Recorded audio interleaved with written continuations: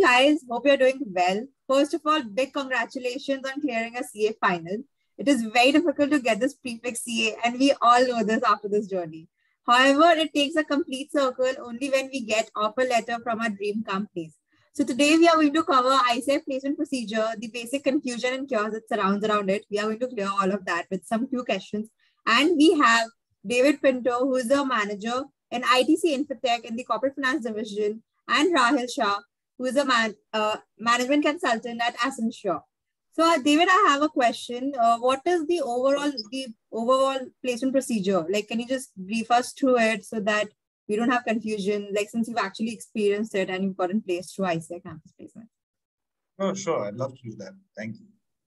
So basically, with campus placement, we'd start off by logging into cmib.icai.org, which is the website for the campus placement procedure. You can find the link in the description of the video. Two very important documents that we need to read as a student before any campus placement will be the campus placement brochure and frequently asked questions on the campus placement for students. After that, we register with our roll numbers and the registration number, which is basically your WRO and your SRO. Then you go ahead and start filling up the campus placement form, which acts as a sort of resume with all your details for the companies who are going to select you. And that is what they use to shortlist you for an interview. Okay, thank you. Thank you so much, David. Rahil, I have a question. Like, if we get selected, shortlisted for a company, do we get called directly for the interview, or do we have the GD rounds or the test rounds? How is it about? Okay, so after you do the steps which David just mentioned, like after you submit your profile details, after a few days, you'll receive a short list of companies which have shortlisted you. It will be available on the portal itself.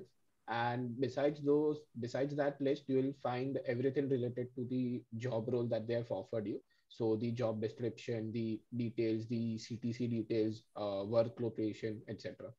So over here, is there anything like if we get selected or shortlisted for more than one company, is there any clash of the schedules that we have in terms of our GD rounds or the test rounds? Is there anything like that? Okay. So after the companies shortlist you, you are supposed to select only 4 out of them. So you can select a maximum of 4 companies. And regarding those 4 companies, the interviews, GD, etc., the scheduling is taken care by ICAI itself. So you need not worry about a clash of timings. Yeah, thank you so much for that clarity. So how is it like, David? Like, do we have the GD rounds or the test rounds or the campus placement there, or it is scheduled before? Like, how do we, so that we prepare a little beforehand for these as well? So, Shreya, what actually happens is company-wise, the procedures differ. Some have their GDs before campus days and some have it on. Generally, the written test tends to happen before. Mm-hmm. One really important thing that I, from experience, like to tell every person or every student who's going for campus placement is that each round matters. You can lose out on an opportunity just because you don't take, say a small psychometric test or a written test seriously, which has as much value as any of the other rounds you go into, including your technical round. So this is really one where you wouldn't want to lose out on that opportunity. We are saying, so even the psychometric tests and all the ones which are non-technical tests, even they have some weightage in our overall selection criteria, right? Oh, absolutely. I completely mean that. And I definitely feel that each test is important. Okay, great. I think that was very helpful. Given that we have covered a fair view of the procedure, so if we get selected and we get offer letter, is there any deadline or any number of hours as a limit, like number of days to accept the offer letter? How do we go about it? Okay, so if you get selected by a company during the campus interviews, mm-hmm. You will be receiving an offer letter declaration sorts of on the portal itself.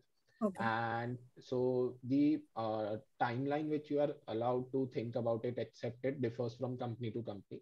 So let's say there might be companies which might offer you time up till next day morning, up to 8 a.m. or something like that. And then there are certain companies which will tell you that, you need to accept the offer immediately or within an hour or something like that. So it differs from company to company. There's no blanket rule. It is totally company specific. We just have to go with what the situation is and act on it. Yeah, so there's no blanket rule as such, but there's one thing. If you accept the offer from one company, then you're not eligible to be a part of interviews for other companies on the campus itself. So if we get selected or if we accept the offer, which? If you accept the offer. If you reject the offer, then obviously you can take part in other interviews as well. Okay, that is fair enough. I think, thank you. Like, that is like pretty illustrative answers covering your personal experiences and the facts. So what are the few pointers which you will suggest like to anyone who's going to watch this video? Given that if you thought that if you would have known this fact before, like when you were applying, it would have helped you. We'll start with you, David, first.